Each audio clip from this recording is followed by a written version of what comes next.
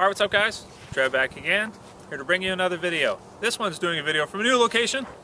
It's not my office, but it'll do, going for a walk with my special camera lady Jess tonight. Got back from the comic book shop, picked up the Walking Dead issue 105. Here's the awesome cover with Carl.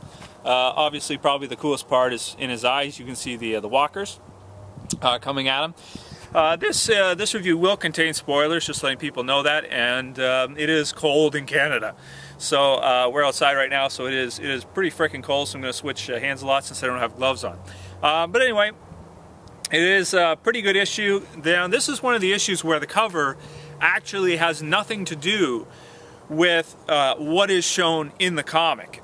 You know how sometimes they do this where they'll have this character on the cover in a certain pose, like this one where he's shooting walkers, but at no point in this issue does this event occur at all. It's basically Negan and Carl sort of kind of going on a tour of Negan's place, and essentially us getting to know Negan a little bit better. As well as we get to see an event where Negan actually burns a character's face, which basically Negan has all these different wives, okay? And, or he calls them wives, really they're just women that he keeps there to bang. And he comes back to find out that one of his wives has cheated on him with this guy named Mark. And essentially what he does to Mark is he burns his face. So you can see that right there. Kind of similar to how we did to, I think his name's Dwayne or Dwight. What is it? Dwight? Right here. So I think in the future we could probably assume that Dwight may turn on Negan, this guy Mark may also, and maybe some of the other characters will. I'm going to cut this review kind of short because I'm so freaking cold. It is a good issue, but it's a lot of backstory and there's no action.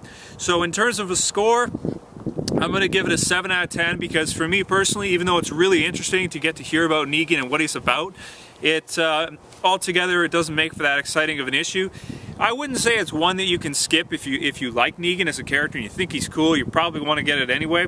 But by itself, it's just a 7 for me. It was fun to read and to get to know about Negan, but it definitely wasn't as exciting as the last issue or the issue before it. There are quite a few funny little things Negan says as well, and he kind of, some people have messaged me about this, it's kind of like Negan is similar to like the Joker in a lot of ways, because he's always joking around, he's making jokes, but he feels like he still has to do these things. Now he's not a Joker clone or anything, but I'm just making, sort of kind of putting it out there that he does joke around a lot. He's the first character in The Walking Dead we've seen to do that.